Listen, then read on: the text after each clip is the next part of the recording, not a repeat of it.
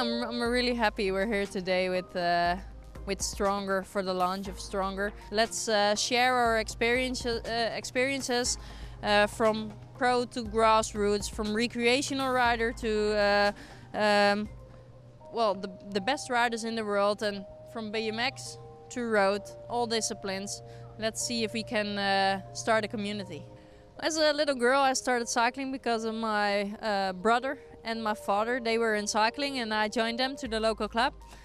I didn't really think about the differences between boys and girls on the bike, but I felt some differences later. Women had less opportunities in cycling, less races, not that many teams, and not that many girls that raced pro. As a kid, I didn't even think there was a possibility for me to be a pro athlete. And well, later that possibility came, and now I'm a full-time hobby cyclist, as I call myself. You know, as an athlete, there will be a year or there will be a period that you're out with some struggles, with an injury.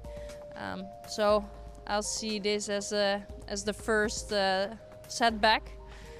And it was difficult in the beginning because you're out and you see the rest is continuing, is going on, and you're just need to wait. But yeah, I've accepted it, and I know maybe I needed it. Well, 2016 is an important year with the Rio de Janeiro Olympics, but for me the most important thing now is to get fit, and if I'm fit and ready, then I know I'll be good enough in Rio, but that's later. First, healthy again.